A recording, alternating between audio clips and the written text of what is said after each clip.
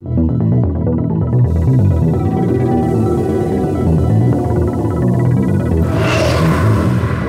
to Obscurus, your weekly dose of paranormal fiction. Every Wednesday, Obscurus features new short stories and serialized novels written by novelist, screenwriter, and voiceover artist Biswajit Banerjee. The realm of the paranormal stretches far beyond the usual horror story. So while you'll get to listen to lots of ghost stories on this podcast, there will also be many tales of lesser-known paranormal themes.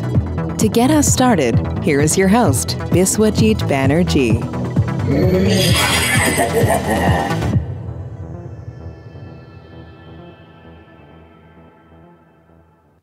Hello and welcome to Obscurus. I am Biswajit Banerjee, your host for this show. This episode features the tale of a professor of English literature.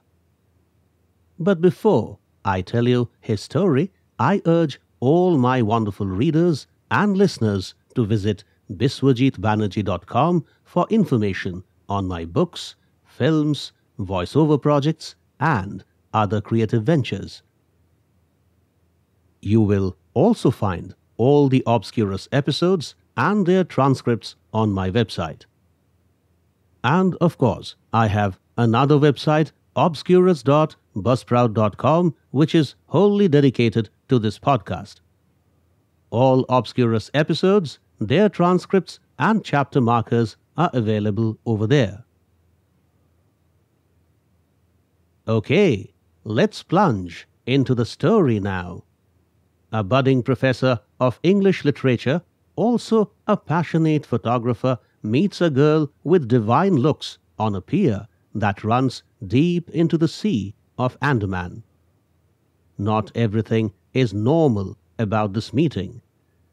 Interested in finding out what's so strange about meeting a beautiful girl? Well, let's go.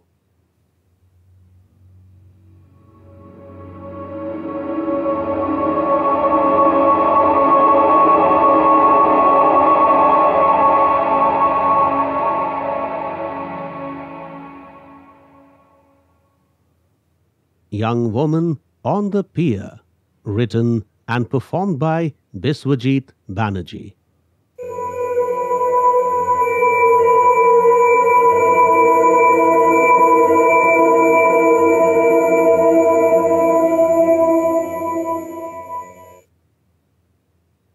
Do you believe in God, sir? Lucy asked. What about ghosts? Do ghosts exist? Ravi said. And what do you think about reincarnations? Are we born again? Anish questioned, scratching his beardy cheeks. Sir, for a very long time, I have wanted to ask you if you believe in premonitions. Sandhya gazed at Ajit with penetrating eyes. The students, Ajit inferred, had heard from the fellow professors about his interest in the paranormal. I thought we would discuss Macbeth today. Ajit arranged his notes on the table. Sir, even Macbeth consists of several paranormal elements. Amrita rejoined. Oh yes, the witches, for example. Ravi chipped in. And how about the ghost of Banquo? Amrita remarked. All right, understood, Ajit said. You are surely in no mood to study your post-graduation texts. We want you to tell us some real stories today, sir. Lucy pressed her thoughts through again. Okay, Ajit nodded.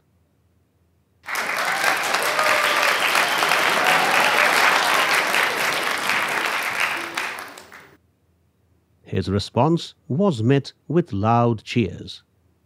I guess one of my colleagues told you about my interest in the paranormal. You must be reading a lot of paranormal fiction, sir. Amrita's eyes sparkled. Oh, please, Amrita, Lucy observed. Let's not interrupt such an interesting talk. Ajit placed his notes in a folder. Before telling you my story, I will respond to what Amrita just said. I enjoy both fiction and non-fiction works on paranormal subjects. But There was a time when I had no interest in the paranormal. Something very eerie happened in my life that forced me to look deeper into the unknown. From my studies and experiences, I can tell you a lot more happens in the universe than meets the eye. So, you have had brushes with the paranormal. Nobody told us that.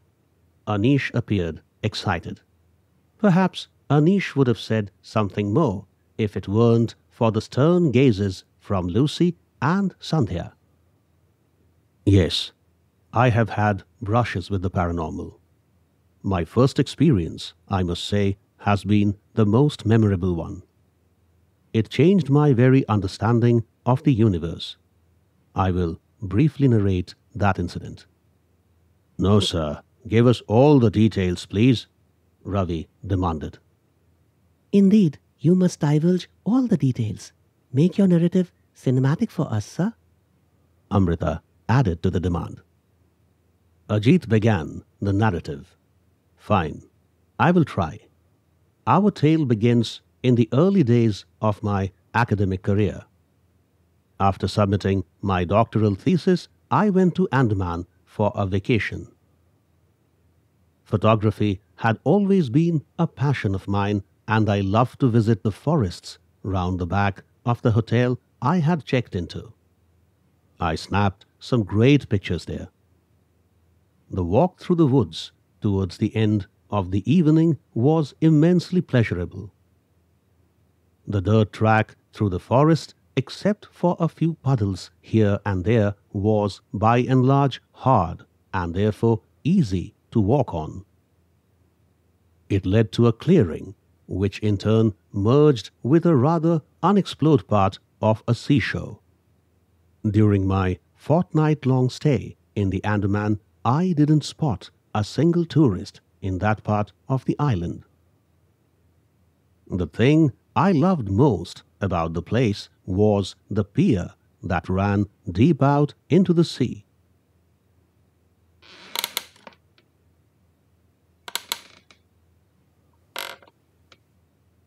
When I stepped on it for the first time, I doubted whether the creaking wooden planks would hold my weight.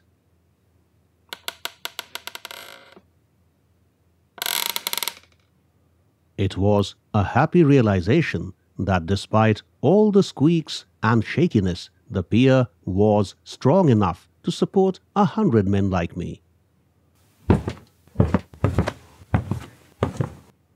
Every evening, I would walk right up to the end of the pier and feel the gentle sea breeze on my body with my hands raised.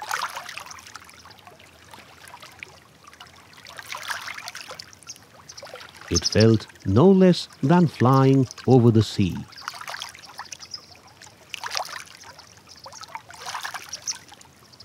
The pier also offered me the perfect position to take pictures.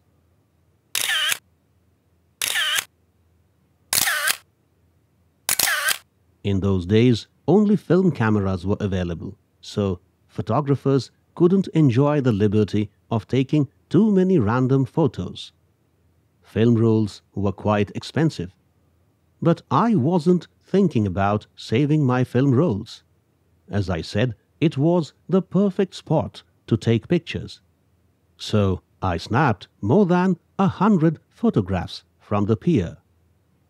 That place, apparently forsaken by humankind, made me understand how sweet solitude can be. I had no inkling that I would soon be in sweet company. I guess it was about the 6th day of my stay on the island. In the evening, as before, I stood at the edge of the pier with my hands raised to the sides, mimicking a bird's flight.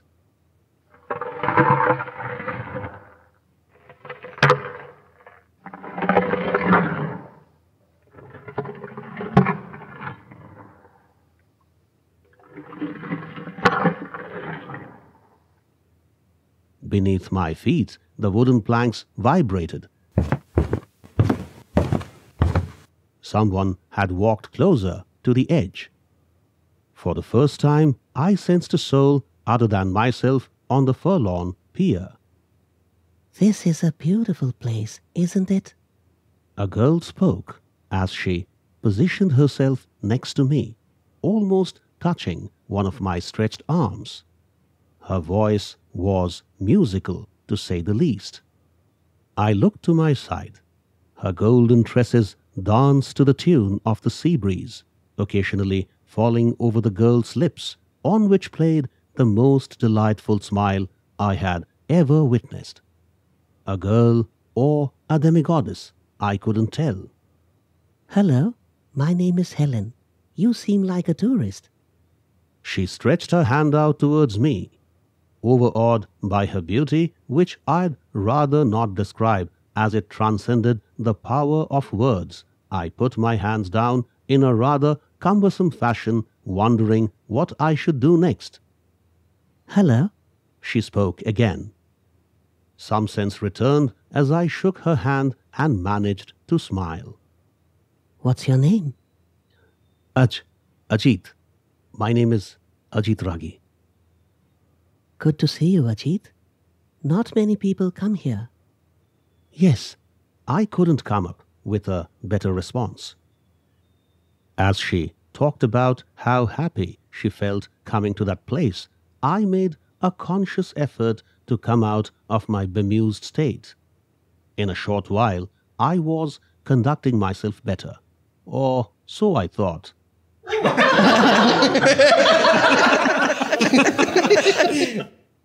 The students laughed. Oh, she looked like a fairy, I guess, Lucy said. Divine beauty, Anish commented. Allow sir to finish the story, please. Sandhya frowned at her classmates. After a brief pause, Ajit continued. Sleep eluded me that night. My mind was all full of Helen. What a woman! What charisma! If only I could meet her again. Notwithstanding all my efforts to act normal, I never quite got out of the daze her charm had put me in. So it didn't even occur to me to ask her where she stayed when we parted. How foolish I had been. You moron, you didn't just forget to ask about her whereabouts, you even forgot to take a picture. I rebuked myself. The next evening, I was back on the pier, hoping to see her again. The sea breeze was no longer pleasurable, and the placid waters held little attraction. Without Helen, everything had gone lifeless. My wait was fruitless, and I returned to the hotel jaded and disappointed. To hell with you, you stupid man! I cursed myself countless times. Fate didn't smile the next evening either. Only more wait and disappointment were in store. Send Helen one more time, please, I prayed. But whom was I praying to? After all, I was an atheist. Perhaps Helen's poetic looks raised the believer in me. I hadn't been eating and sleeping well. It was strange that a girl could rob me of my healthy habits with just one solitary appearance. Another difficult night passed by, and yet again I didn't get much sleep. In the morning, as I half-heartedly ate my breakfast in the hotel dining hall, a ray of hope flowed into my being from nowhere. Soon it grew into a strong intuition. Helen would visit the pier that evening. By the time I finished eating, the intuition had taken the shape of a conviction. Well, my instincts didn't fail me. Helen did come that evening. For the first time, I realized happiness could bring tears to one's eyes. How are you, Ajit? Now I'm fine, I said, shaking her hand. Immediately after I spoke those words, I knew I had practically let out my feelings. For a moment, Helen appeared puzzled at what I said, but then gathered all her calm to give me a smile. How has your stay been in the Andaman so far? Good, I believe. Only good, not wonderful. Some moments have been wonderful. It was so hard to take my eyes off her. Her golden locks cast a lyrical interplay of light and shadows on her face, neck, and bare shoulders. Albeit indirectly, I did vent my thoughts out again. A sparkle crossed her dark blue eyes. She seemed to understand what I felt for her. How long is your stay? She said, I will leave next week, another 4 or 5 days to go. For some time thereafter, we didn't exchange any words. Only the placid waters, birds, foliage, and sea breeze did the talking. Finally, I broke the ice. Where do you stay, Helen? In the St. Andrew's colony, to the south of Port Blair. That's quite a posh area, isn't it? Well, I'm not sure if it's a posh area, but it certainly is one of the oldest colonies in Port Blair. Most families have British lineages. Yes, I have read that in the tourist guide. Most of the people living there are Anglo-Indians. Indeed, I too am an Anglo-Indian. My father served the Imperial Guards. Another period of silence followed before she said, I must leave now. My parents must be waiting. Goodbye. As I watched Helen leaving, it struck me that I might never again get an opportunity to see her. I had to say it, and say it now. Hey, Helen, listen, I said. Yes, Ajit? She turned around. Fate will not present me with another chance. So I need to tell you something right at this moment. You might think I have gone bonkers, but I must speak. What's the matter? Helen walked back to me. Do you believe in love at first sight?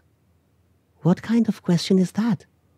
I never believed in love, let alone love at first sight. But after I met you, things changed. I'm not sure I understand you. What if I were to say, I love you, Helen? But we hardly know anything about each other, Ajit. My heart says we will make a great pair. After a brief period of silence, she said, Bye, Ajit. I wish you all the best in life. I have got to leave now.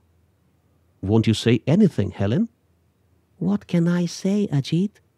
I don't wish to break your heart by saying no. And I am in no position to say yes.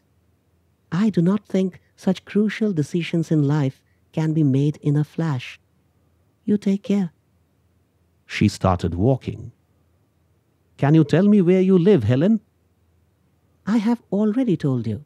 Helen spoke, turning back again. The exact address, I mean. What will you do with that information? Trust me, I will never cause any trouble for you. After some thought, she gave me the address. 24 Canning Lane, St. Andrew's Colony. Please don't send any love letters. My parents will be upset. Rest assured, I will do no such thing. Can I leave now? Just one more request. What? Can I take your picture? Please don't say no. I snapped her in the backdrop of the pier and the sea. Then she smiled and left, and I returned to the hotel disappointed and hopeless. It was clear I had no future with her. The next 2 days were difficult. One-sided love is excruciating. I spent all my time in the hotel room thinking about Helen. In the early afternoon of the penultimate day to me leaving Andaman, I went out, not for sightseeing, but to see her again. Although unsure if it would be the right thing to do, I decided to visit her home.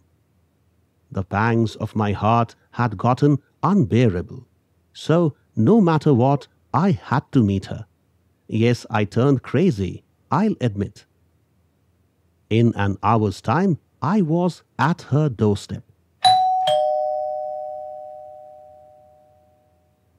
As I pressed the doorbell, I hoped not to offend her or her parents by my sudden arrival. An elderly gentleman opened the door. What stark resemblance he had with Helen! The same sharp nose, the same jawline, and the same dark blue eyes. "Yes, how can I help you?" he asked. Well, I am Ajit Ragi. Can I mean... Do we know each other? No, but Helen knows me. Can I see her? Helen? Are you Helen's friend? Well, you could say that. I have met her a couple of times. Who gave you this address, Mr. Ragi? Helen. What? Helen gave you this address? Why? Isn't this Helen's house? Yes, it is, but she doesn't live here anymore. But Helen used to live here long back. After marriage, she moved to Waldheim Street. That was more than 40 years ago. She is married? Are you sure? Of course. And you just said she has been married for 40 years. More than that. 43 years or so. How can that be? The girl I met was in her early 20s. Does she have a daughter? I asked. No. She has 2 sons. You are... I am James Eustace, her brother. It seems you met someone else, not my sister. Are you a tourist? Yes. Please come in for a while. You must be thirsty. James opened the door wide for me. After walking into the house, the first thing my eyes fell on was a black and white photograph on a shelf. Of the 4 people in the picture, one was Helen. The young boy, without a trace of doubt, was James. The other 2 must have been their parents. Please sit down. Make yourself comfortable. James walked into the common space that connected the bedrooms with the living room. I sat down on a sofa with my eyes still on the photograph. When James came back with a glass of water, he noticed me looking at the picture. As I took the glass from him, he said, "The girl in the photo is my sister Helen. This picture was taken about 2 years before she got married." I sipped some water. "Obviously, you didn't meet her."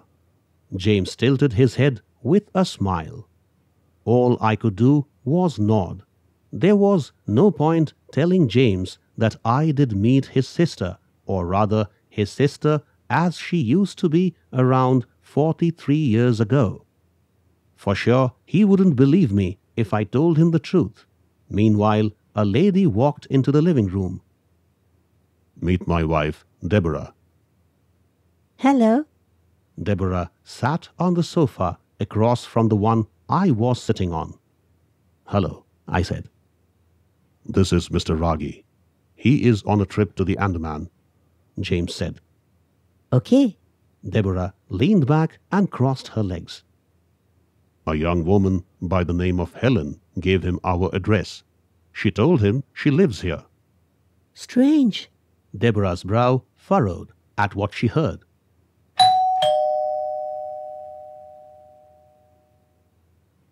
Before I could say anything more, the doorbell rang. Excuse me? Deborah said. As Deborah got up to answer the door, a stray thought came to my mind. Were these people tricking me? Had I become a part of an experiment? Maybe the group of experimenters that included James and Deborah planted the young woman who introduced herself as Helen on the pier. Why would someone play such a game? How would one benefit from such an experiment? Oh, what a surprise! Deborah said after opening the door. How are you, Deborah? A woman in her mid-60s walked in. Fine. Come in, Helen. I looked up at the visitor and recognized her straight away. Oh yes, Helen it was.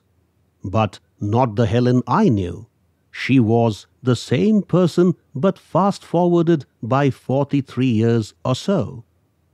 Helen and I exchanged smiles as James introduced us. Your name sounds familiar, Helen said. The voice was still musical, but then age did have an effect. Does it? I responded.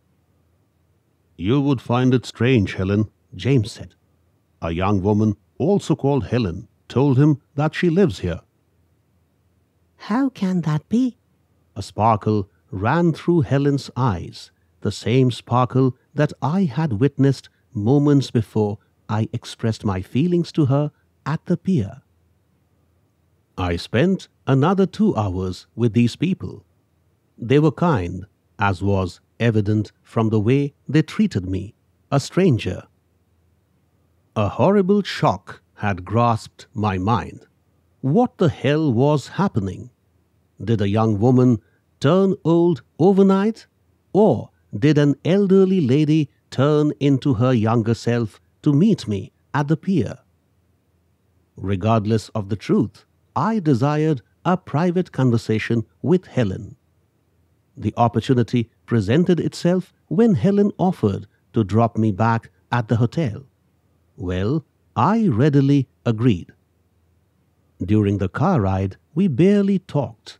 She once commented on the weather and how Andaman was losing its beauty due to the influx of people onto the island who didn't know how to live in unison with nature. When we arrived at the hotel compound, she said, It was nice meeting you, Mr. Raghi. Same here, Helen. I mean, Mrs. No problem. I don't mind being addressed as Helen. Thank you for the ride. Take care. Before you leave, I wish to say something to you. I sensed the rate of my heartbeat rise. What was going on in her mind? You might find this strange, but I think I saw you in my dreams. Probably twice over the last week. What are you saying, Helen? I'm telling the truth. Trust me. Could you tell me a little more about it? Well, I don't remember much. Perhaps I saw you close to the sea. Maybe we were standing on some wooden planks.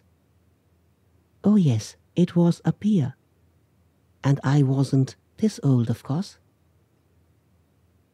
Do you remember anything more?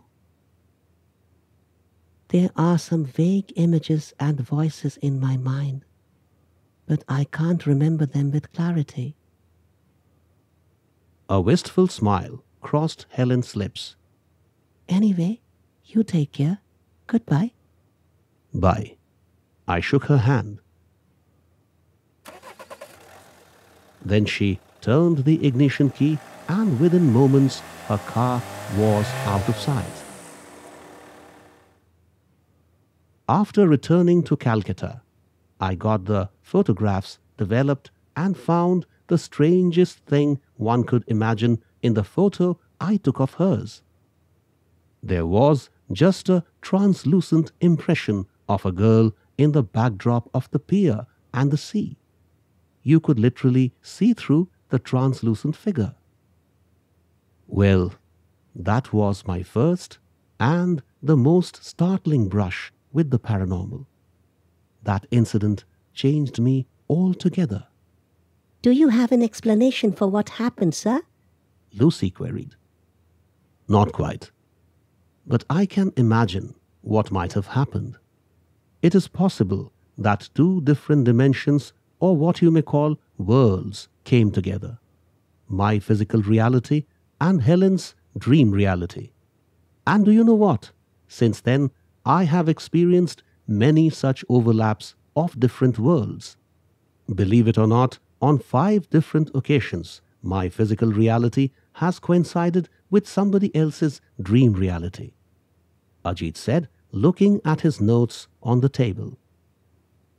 After a minute of silence, when Ajit looked up again, all he saw was an empty classroom.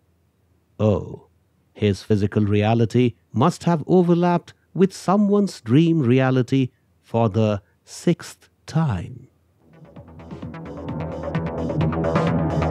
Thanks for listening to Obscurus. If you like what you heard, please subscribe and visit biswajitbanerjee.com for more information about Biswajit's books, movies, documentaries, and other creative pursuits. We shall see you next Wednesday with another episode of Obscurus. Till then, take care.